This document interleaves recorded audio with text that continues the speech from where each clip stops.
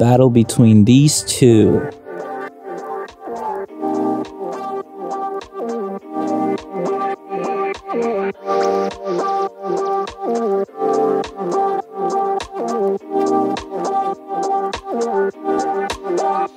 How's it going, everyone? This is Kevin. Today I want to bring along with me to showcase the Joby GorillaPod versus the SwitchPod to see which one is the best vlogging tripod. So let's jump right into— wait!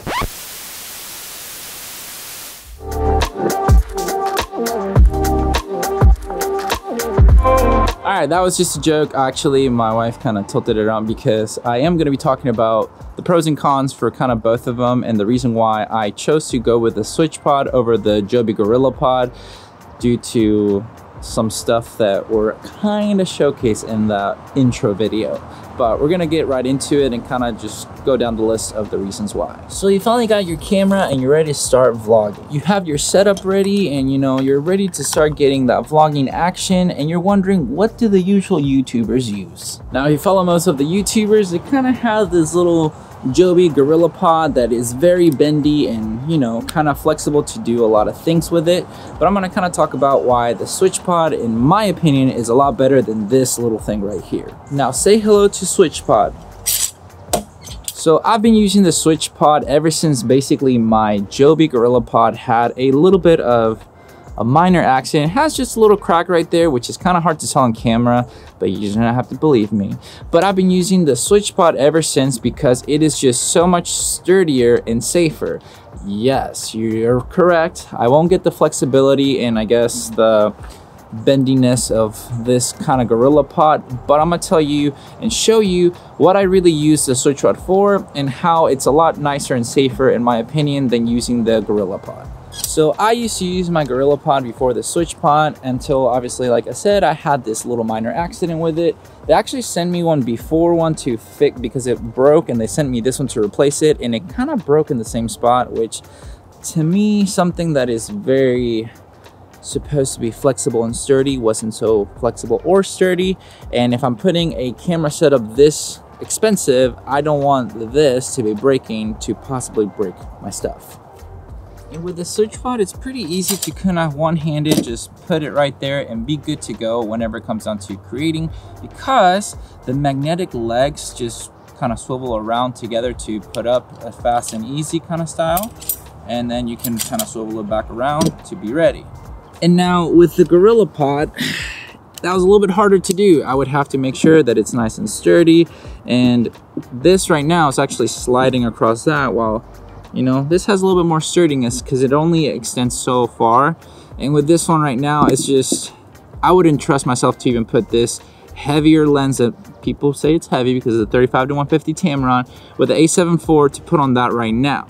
So that alone already is kind of giving me more peace of mind for usage when it comes down to the SwitchPod over the GorillaPod. So yes, you do get the flexibility that you can kind of put around tree branches if you want to and everything. But I'm gonna take stability over flexibility when it comes down to having a vlogging tripod that I'm on the go and just want faster and easier access to get the shots that I know I can get, despite of kind of being more versatile with this one to maybe put it somewhere that you can kind of, swivel it around and hopefully be safe to keep your camera on. But with that said, I mean, to me personally, I like the sturdiness of the SwitchPod because when I'm on the go, I just want to be able to kind of vlog and everything nice and easy like this, but also be able to just put the camera down a lot faster, since when you're kind of run and gun vlogging, you don't have much time to make sure that everything is super secure. And for me, the gear that I'm invested in is quite expensive, and I don't want something like this to put in jeopardy all the hard gear that I've worked very hard to get. So now with this one, obviously you can get a little bit creative with the points where you kind of maybe be able to put it flexible type kind of scenario, I guess. But the same thing with this one, it'll just kind of make you get creative with it, because I can set it up right here to then get a shot going that way. I can put it now nice and low or in a sturdy kind of section and still get my shots that I want to get. I just might have to maybe think outside the box just a little bit more compared to just maybe wrapping this around. But like I said, I prefer having that sturdiness over this flexibility, because I've already had it where this broke and almost broke my camera, and I honestly don't want that to happen to all of the newer gear that I've gotten now, because, well, these are not that expensive compared to most kind of little tripods, kind of vlogging type ones.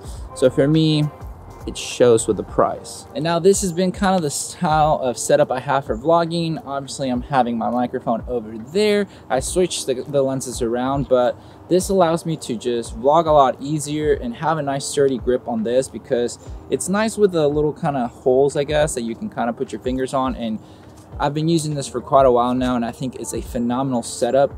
The GorillaPod is quite nice because you can bend it to what you want it to be a little bit more.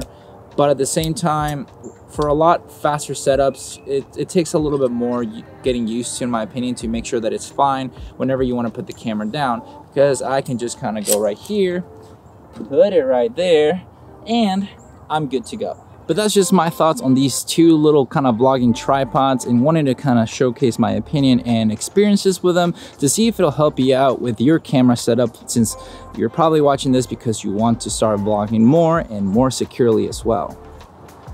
But now I'm curious, would you pick the Joby GorillaPod or the Switch Pod that I'm currently, you know, back to filming with because stability?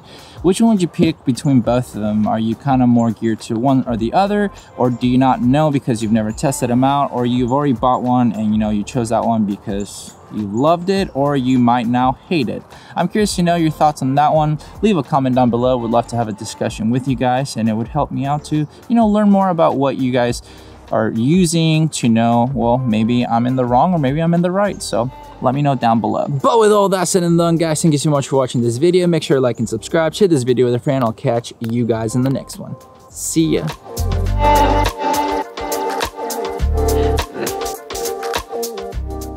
But what are you waiting for? I don't know, do something.